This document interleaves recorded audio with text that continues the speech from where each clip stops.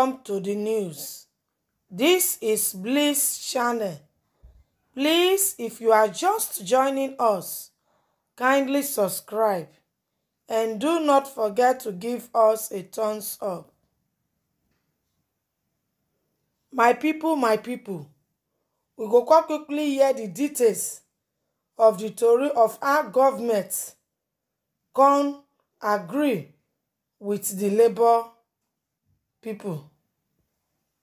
The Nigerian federal government can't disclose significant advancements in the implementation of the agreements reached with the Nigeria Labour Congress (NLC) and the Trade Union Congress (TUC).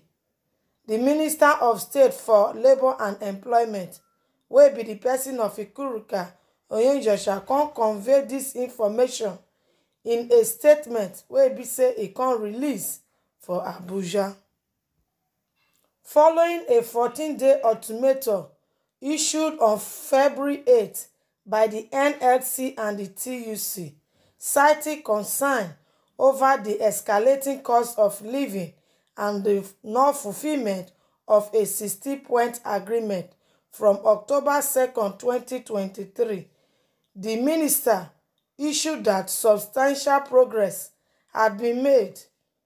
Then the measured agreement encompassed the payment of a 35,000 naira wage award for 6 months, the establishment of a committee on minimum wage review, and the provision of compressed natural gas (CNG) powered buses, among other points. According to Onyejeocha, he can say the federal government don't disburse the 35,000 naira wage award for 4 months. He can say the remaining 2 months they currently in the processing stage.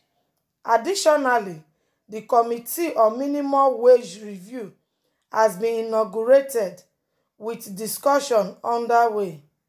He can say the government has also initiated talks with relevant stakeholders regarding various tax incentives.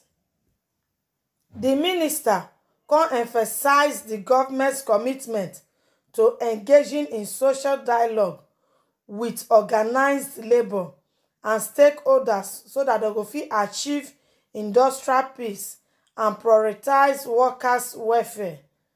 Can say notable achievements include the immediate suspension of valued added tax (VAT) on diesel for 6 months starting October 2023, the provision of CNG buses and conversion kits has seen significant financial commitments, with plans for their imminent development to address transportation challenges.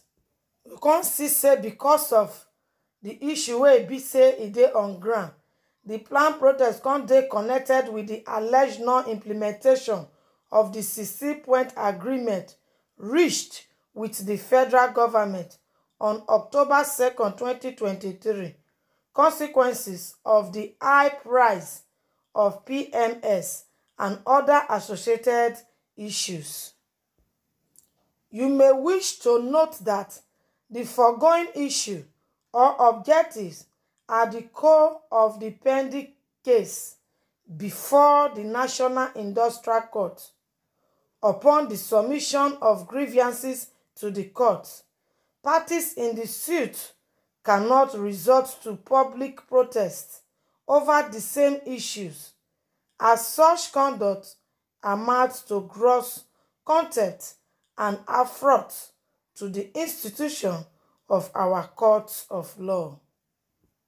Therefore, the proposed nationwide strike action in all ramifications is in clear violation of the pending interim injunctive order granted in suit number NICN/ABJ/158/2023, Federal Government of Nigeria and Hanoi v. Nigeria Labour Congress and Hanoi on 5th June 2023, restraining both NLC and TUC from embarking on any industrial action or strike of any nation.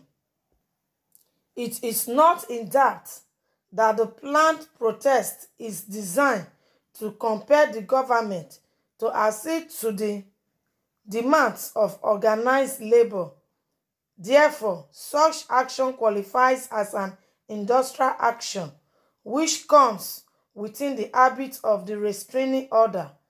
This restraining order has neither been stayed nor set aside and therefore remains binding.